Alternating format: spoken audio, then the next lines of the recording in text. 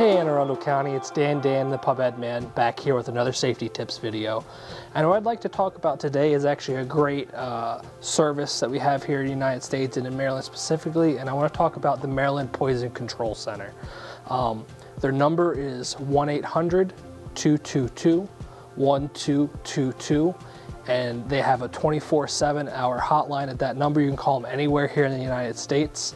And they give you all kinds of information and how to do first aid and how to appropriately respond if you think you've ingested poison, you think someone you know or any of your kids have come into contact with poison, and they put you right in with an expert.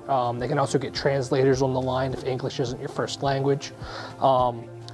But here's some tips for when you call them. Is there some information they like to have on hand or some questions you're going to expect? And they want to know any kind of symptoms that the person or yourself is showing, the name and phone number that you're calling from in case you get disconnected and they need to call you back, the age and weight of the victim, because that can depend and vary on doses and how much stuff they've taken, how bad it is. If you at all know the product or what kind of ingredients are in the product that are poisonous or toxic, that helps a lot too. If you know the amount of product ingested, like if it's been a bottle of pills or an aerosol can or anything like that, the time it happened, and any first aid measures that you've performed is what they're going to ask you and they're going to walk you through. Now, talking about poison, especially if you have younger kids or you're a new parent, it can be something you worry about. And the best way to help this is to help prevent your kids or yourselves from getting your hands on it. Whether you have to lock it up or store your cleaning chemicals away, places where kids can't get to them because we know they're curious. They're going to wander around. They can probably get into places you didn't expect they could. And just kind of keep them under lock and key or keep them in places they just cannot get into is the best way to prevent them from ingesting anything. Now, there's four main ways that people come into contact with poison. It's either on your skin, in your eye, ingested, or inhaled. And there's different ways to address all of these, and if you're ever quite unsure, call that Maryland Poison Control Center and they can walk you through your steps. But if it's on your skin, what you're supposed to do is take off any jewelry or clothing that are contaminated, and then take some lukewarm water and gently rinse the area for up to 10 minutes. Now, if you got it in your eye, once again, if you have glasses or anything like that, take them off. And you're going to fill up a glass or a cup or something with, once again, lukewarm water, just lukewarm water, no soap or anything in it. And you're going to gently pour it into the eye.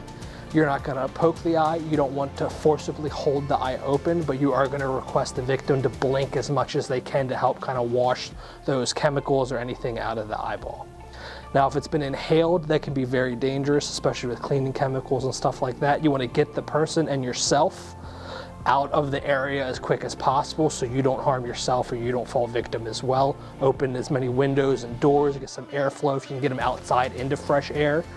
And then once again, call that Maryland Poison Control Center number. And then lastly, if ingested, if it's pills or they drank something or anything like that, what you want to do is gently try to towel out the mouth with a paper towel or a cloth or something and give them a little bit of water. You don't want to put your fingers down their throat, give them any kind of home remedy or medicine to make them throw up. That's not recommended anymore. And once again, call that Maryland Poison Control Center line. And now, if you're ever not sure to call 911 or them, always, if it's an emergency and you're panicking, call 911. We'll come respond to it. We might even call the Poison Control Center ourselves. But if someone's unconscious, if they're not breathing, or if they're seizing or having seizures, immediately call 911. Don't call the Maryland Poison Control Center first in any of those three conditions, because that's when we need to either start CPR, get some medics there as soon as we possibly can. Thanks for your time here in Anne Arundel County. Thanks for listening to me. Hope you learned a little bit. Hope your households are a little bit safer after this. Have a great day.